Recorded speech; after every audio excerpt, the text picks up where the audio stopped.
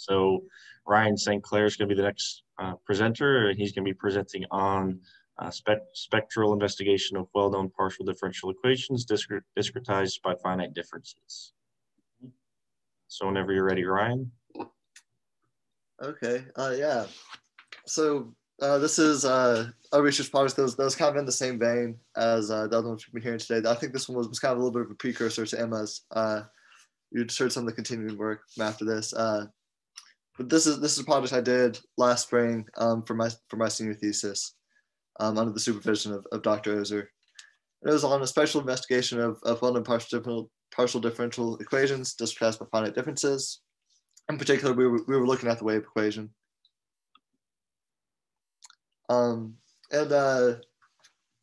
DJ went over this a little bit. I might refresh for anyone who's new here. Some kind of potential applications of this research is related to piezoelectric devices and kind of smart materials. And piezoelectric devices are materials that they have a relationship between kind of like applied stress and electric potential. And so you can kind of bend them or apply some stress to them, and they'll generate an electric potential. But then also, if you apply a potential to them, then they'll bend or make some mechanical movement as well. And so there's a lot of potential uses, from kind of like braces and biomedical technology, or valves and biomedical technology, to even something cool like a sidewalk that could harvest ambient vibrations just from people walking over it, and creating energy just from everyday use of people walking on it.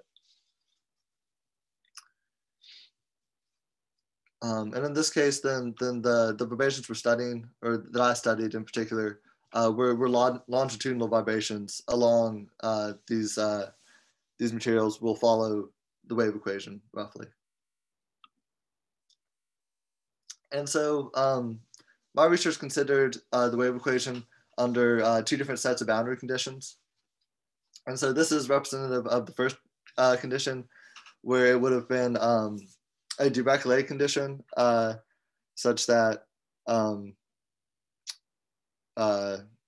right-hand side is clamped at a fixed position. That's represented as U0t is equal to 0. And then the left hand is represented as free.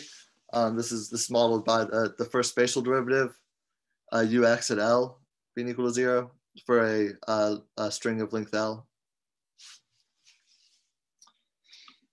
The second condition that I looked at was kind of the pure Neumann condition.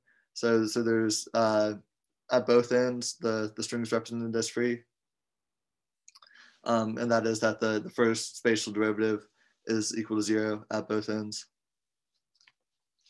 And then I'll briefly mention that there was a third kind of boundary condition, which was the clamped at both ends, kind of pure Dirac-Leigh condition. I think that this was solved by Sidney New in a 498 project, I think the year before mine. I think that Emma also kind of addressed this condition in her presentation some. And so why are we discretizing? Those equations that we just saw in their continuous form as partial differential equations are explicitly solvable. We can find the eigenvalues for them, and we'll discuss the eigenvalues for them later in this presentation. But we have to discretize it if we want to be able to have like sensors or actuators be able to read the vibrations along a material or string, and to like accurately take action and kind of interpret their measurements. So you want to be able to measure these vibrations at a single point, and you want to be able to characterize everything that's happening along the string with that. And computers that we use work in finite dimensions, arrays of finite dimensions, which means that the models that we use with them will have finite dimensions and also have a finite number of eigenvalues, which is not true for the continuous case that we kind of saw defined for these. In these continuous cases, then you're in infinite dimensions, and you're going to have infinitely many eigenvalues. And so there might wind up being some discrepancies between the eigenvalues of our discretized model and the continuous model. And that's what we're going to show. Emma's continuing work also showed that influences or impacts the observability of these discretized models.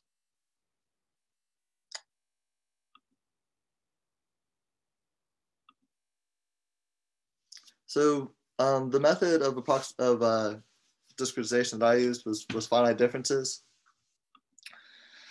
And so finite differences, you kind of have like a forward and backward finite differences.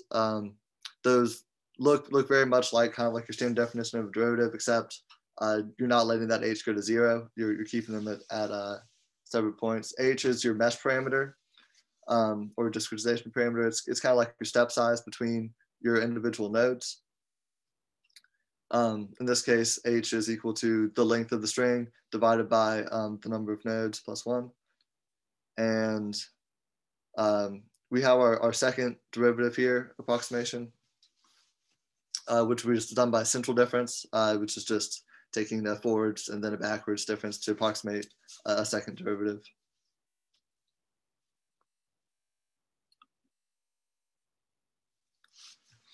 And so using finite differences, we're going to have a semi-discretized wave equation. We're only going to discretize the spatial component like this. And so then we can formulate the wave equation in this way. And you'll notice that I wrote these boundary conditions here. This is representing our mixed Dirichlet and Neumann boundary conditions, and this is a pure Neumann at both ends. And I'll show you how we kind of approximated the boundary conditions discretely.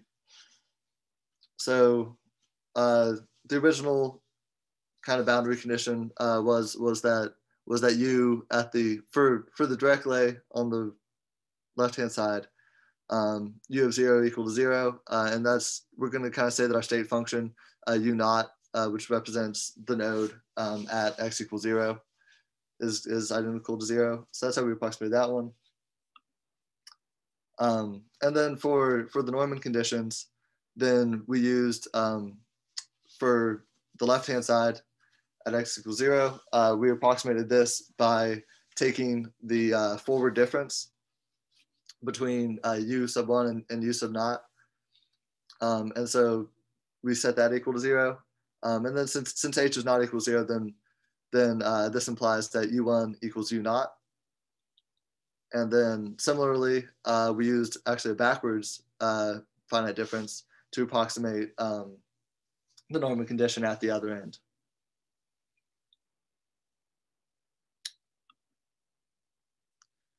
And so getting into the math and kind of how we approach this problem, then if we created a vector with the states at each node and the time derivatives, and then we can write the wave equation, and this is the first order form.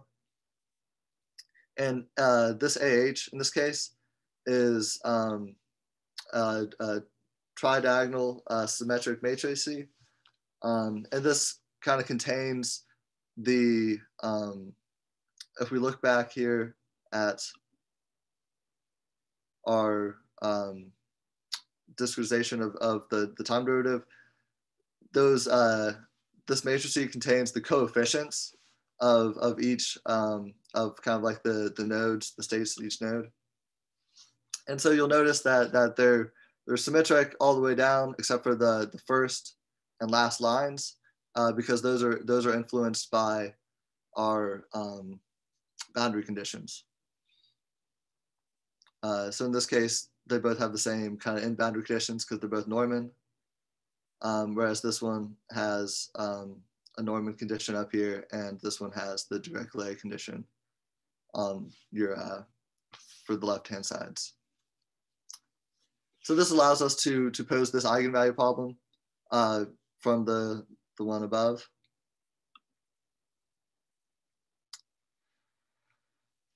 And so from this eigenvalue problem, we can obtain the following two equations just from matrix multiplication.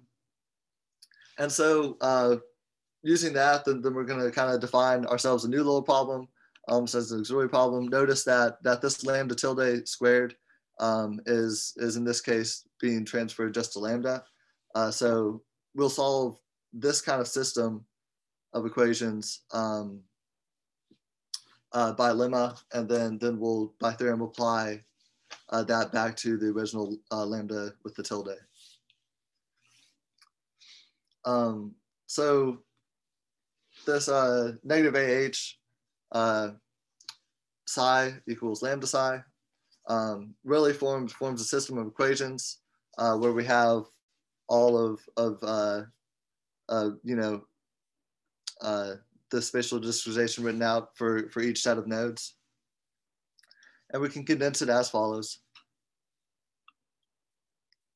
And so the kind of the general solution for these that we're going to propose is that psi of k is equal to z to the k, in k minus 1, for each node, then you have z to the k, whatever k is for that node.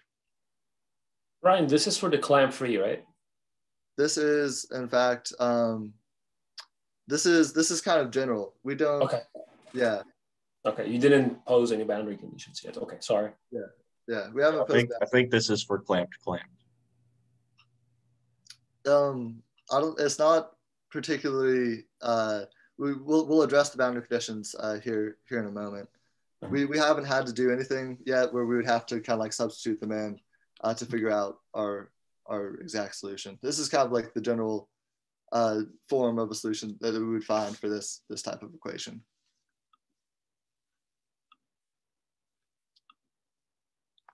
And just by plugging in that kind of proposed solution, and then manipulating a little bit algebraically, we can find that there's kind of, we're going to pose that there's two roots, and they're going to have these properties such that z1 times z2 is equal to 1. So they're inverses of each other. And then also that z1 plus z2 lambda is equal to this term right here that formed whenever we were substituting it in. And so this property we're going to use to kind of propose this slightly adjusted form where we have c1 times zk plus c2 times z to the negative k, such that they're inverses. And then this one right here is what we're going to use to solve for the eigenvalues under each set of boundary conditions. This is kind of like our general solution to the wave equation, and then we're going to use this one to solve under our sets of boundary conditions. And so here's the first lemma, and then we'll walk through the proof of it. This is for the mixed discrete Neumann. I meant to say mixed direct lay Neumann. So that's clamped on the left hand and free on the right hand side. So those are the eigenvalues and eigenfunctions that we found. The proof of this, first we just substituted in our left hand condition, which is to say that psi of 0 equals 0. And from that we found that C1 must be equal to negative C2. And so we can reformulate our general thing to not include C2. We can just write that as negative C1. And then substituting in the left-hand condition that psi of n is equal to psi n plus 1.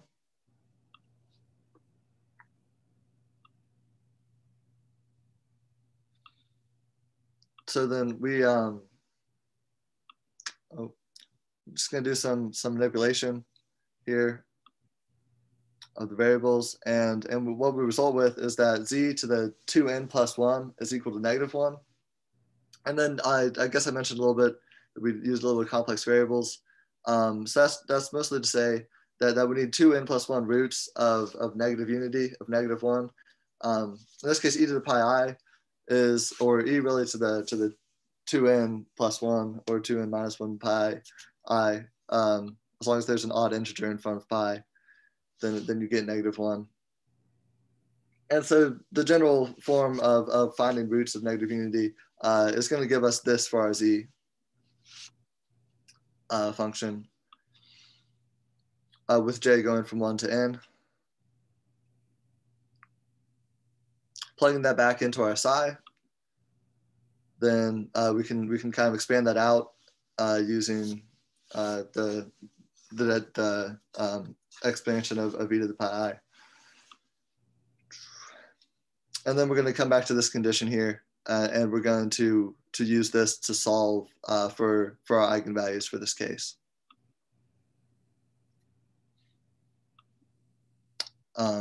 Which results in of course the eigenvalues that we had stated in the lemma.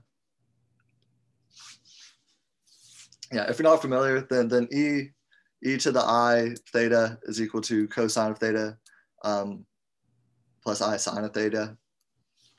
It's a property that you might come across in calculus for the younger students here.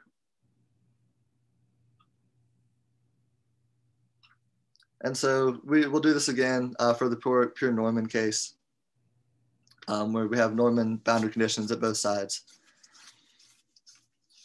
And once again, we start by substituting in our boundary conditions into each side. In this case, we find that C2 is equal to ZC1. That's a little bit cut off. I'm sorry about that. For using the left-hand side, we find that. And so we can plug that back in to this equation. And once again, we're going to wind up with a similar result after manipulating this. And that's that z to the 2n is equal to 1. So in this case, we are finding 2n roots of unity. And so that's going to look something like this. That's kind of like the general form of a solution that we're looking for. If they're going to supply us with 2n roots of unity, manipulating this, then we can kind of form the following arguments and then apply this condition to solve for our eigenvalues for this case. I'm going to use a lot of the same properties just to transform this into a cosine, and then using the trig property to finally wind up back with this value of lambda that we had in our lemma.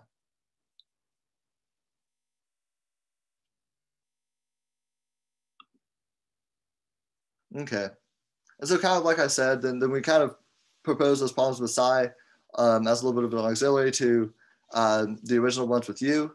And so the original eigenvalues of our discretized wave equation are the square roots of what we found in the lemma. So round up with plus or minus I times the square root of what we had in the lemma. With k and j, in this case going from 1 to n. So for each of the nodes.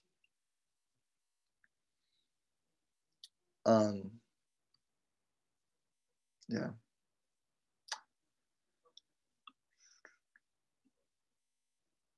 And so here's kind of a comparison of the eigenvalues for different n's, and then also in the continuous case. So down here on the bottom, then we have what are the continuous eigenvalues, or the eigenvalues of the continuous wave equation with mixed directly Norman conditions and with pure Norman conditions. I solved for those. I didn't show that, but that's something that if you take partial differential equations, then you'll get familiar with solving the wave equation under continuous conditions. And so the continuous case is in blue here. And you can see, even from these equations, that it is linear in K. And so, at each node, then since it's linear, then there's and since the nodes are evenly spaced with an even space of H, then there's a uniform gap between the nodes. And so, but whenever we look at the eigenvalues of the finite discretized versions, then we see that they tend to level off. And the eigenvalues were sinusoidal, so you don't expect them to be linear. But since they're leveling off here, then what we're really seeing is that the difference between subsequent eigenvalues is getting very close to zero. And so our sensor, whenever it's trying to differentiate between these high frequency eigenvalues, then it won't be able to accurately determine what kind of the eigenvalue is, or what the structure of the vibrations are along the string from its measurement if there's high frequency vibrations or high frequency eigenvalues. And so this is a problem because you want your sensor to be able to accurately measure the structure of the vibrations. And then here's the gap function, which is kind of illustrates what I was just saying a little bit even better, which is say that the gap function was defined such that, it's the difference between subsequent eigenvalues, difference between subsequent eigenvalues. And so you can see that there's a constant gap for the continuous case, which is again in blue. Whereas this is the mixed directly Norman case, and it is for n equals 80, I believe. And so you can see that as k approaches n, or as k goes large or to infinity, then the gap between the eigenvalues tends to go to 0, which again is that same problem we were talking about where our sensor will not be able to kind of differentiate between these high frequency nodes up here because the model has them so close together.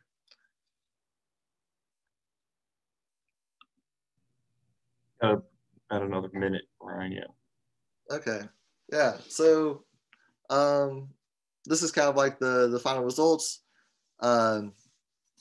Sydney New did this problem for the pure directly boundary conditions, but we found the eigenvalues of the discretized wave equation for both the mixed directly Neumann and for the pure Neumann conditions. And in both cases, then we see that the eigenvalues of the discrete and the continuous case diverge at high frequency as h tends to 0 or as n the number of nodes tends towards infinity. And so this divergence, I didn't show this, but you actually just heard Emma show that this divergence does in fact mean that there is a loss of observability for the discretized versions, which is why she went forward with applying filtering. Yes, this is just saying that the gap between eigenvalues goes to 0 as k approaches infinity and h goes to 0. And so conclusions, we kind of did a spectral analysis of both the continuous and approximated models, looking at their eigenvalues. This work was continued by Emma and I believe Wilson. We showed that the eigenvalues depend strictly on the mesh parameter h, and there could be more analysis of the limiting case, and the ultimate goal, which was of this project, which was shown by Emma, was to show that observability was not retained in the approximated model with that same measurement just at the tip that you can get in the continuous model. An application of filtering techniques was something that we were hoping would be looked at, and they were. So I think that's all I have. Does anyone have questions for me? All right, thank you, Ryan. Let's all thank Ryan, and we're going to go Thanks, into some questions now. Maybe have questions. Again, put them in the chat. Unmute yourself and ask it to them. And I guess I can start it off real quick. So when you were looking at the eigenvalues of maybe some different boundary conditions, because I read through your senior thesis also, and I stole some of your stuff for my presentation too. Nice. But so when you've got that matrix, what I think you might have called it AH or delta H, something like that. I think I called it AH. Yeah, you went into guessing the solution for it. So my question to you is, why did we why did we pick? I think we said we're guessing the solution is z to the k. Z to the k. Yeah, so that kind of z to the k was done with some foresight. I think that is kind of like a general strategy that can be used in PDEs and stuff, because a lot of equations can be kind of written as z to the k. In the case later that we saw, we wound up seeing those exponential functions that then wind up getting transformed into kind of like sinusoidal functions. Those come from z to the k, but also in the continuous case, we propose a similar solution, and we wind up with those kind of like linear eigenvalues. So something that you might kind of see is that there's kind of that z to the k proposed solution is an extremely general thing, and then from there we're able to narrow it down to something that has a more precise field. We're able to find the z. Just to complement, by the way, so when you were doing the continuous case, you were in fact solving a differential equation, and your proposed solution was exponential. But now we have a discrete equation, and then the way we solve it, we just first propose a solution in the form that Wilson mentioned, z to the k, and to check if really it is a kind of solution. And in fact, you show that these are the solutions of the discrete equation. So exponential versus z to the k type solutions, essentially. That's what I think Wilson is asking for. Okay. Yeah, so just different solutions we might propose for these are difference equations versus differential equations. Yeah. It was a key stuff that he did, because some of those results are known, but there are no proofs of that. And we spent a lot of time, in fact, for the pure Neumann case. As far as I remember, Ryan, correct me if I'm wrong, but pure Neumann case was the one that took the most of the time. At some point we got stuck, but then I don't know what happened, but we managed to solve it and got the results known in the literature. So yeah, I do remember getting stuck on that. I remember that was also the start of the pandemic, so there's kind of a time where it was So any other questions for Ryan?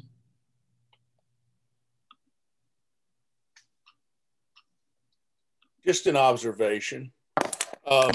Even though you did start out with this continuous PDE, and then you went to de facto over to this discretized version in the image in a variable z. I mean, in principle, that discretized equation itself can be mapped over back to a continuous domain by way of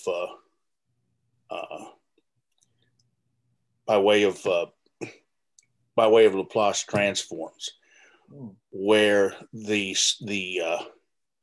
interval, the interval term that you have there in your finite difference. Basically, I mean, you're familiar with this. It just and in that case, the analysis could be carried out in an image domain of the complex plane. It's very good, very good insight, very good presentation. Tony, that's an awesome point. But if you bring that eigenvalues graph, Ryan, I can show you one thing, because that means you're going to the frequency domain when you talk about the Laplace transformation, right? So in the frequency domain, as you see that the eigenvalues diverge away from each other. That's the main issue in this research. Like we have the continuous eigenvalues, they're linear, perfect linear, when you take the square root of them. And then there's the eigenvalues of the finite difference, right? And then they flatten out. They sort of like diverge away from each other. I think I can type here, hold on. They diverge away from each other, as you see. And if I increase n, that's still the case. And that's bad, because, when you go back to the gap picture, Ryan, so the gap gets closer to 0. That means I can't distinguish one signal from another one, or one frequency from another frequency when you design your observer. So because sensor is going to read the data based on the finite difference model, but then signals get extremely close to each other. So the sensor cannot say, hey, this is the 39th moth or this is the 40th moth.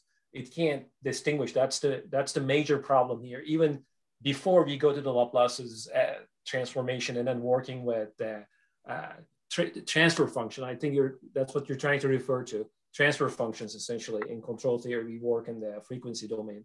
But even before coming to that, this is the major issue here from the control point of view. So, but that's a good point. Excellent point. Mm-hmm. Yeah. Mm-hmm.